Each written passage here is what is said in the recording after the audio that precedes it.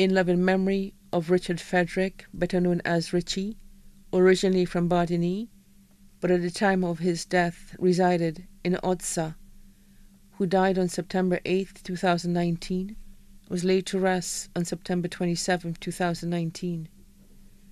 Those special memories of you will always bring a smile. If only I could have you back for just a little while. Then we could sit and talk again, just like we used to. You always meant so very much, and always will do.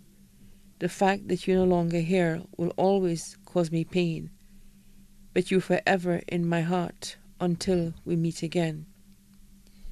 You may be gone from our sight, but never from our hearts. Continue to sleep in peace, Richie. Words provided by the family.